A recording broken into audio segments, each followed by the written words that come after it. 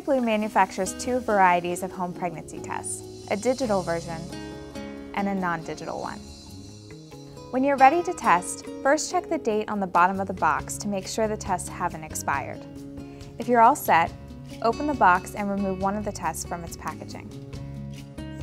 Remove the cap to expose the stick's absorbent tip. Holding the test by its thumb grip, place the tip pointing downward in your urine stream. If you're using a digital test, keep it there for 5 seconds. Or collect a sample of your urine in a clean, dry container and dip the test stick in it for 20 seconds. The non-digital test has a color-changing tip. Keep it in your urine stream or in the cup for 5 seconds after it's changed from white to pink. Place the stick on a flat surface with the result window facing up. The digital test screen should display an hourglass while the test is processing and a result within 3 minutes. If you're using a non-digital test, let it sit for at least 3 minutes but no longer than 10.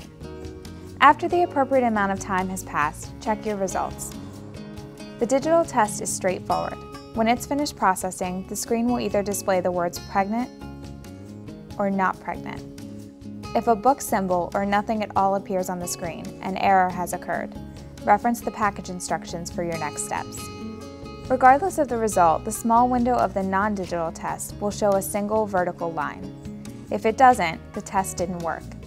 The second, larger window will show a single horizontal line if the test is negative.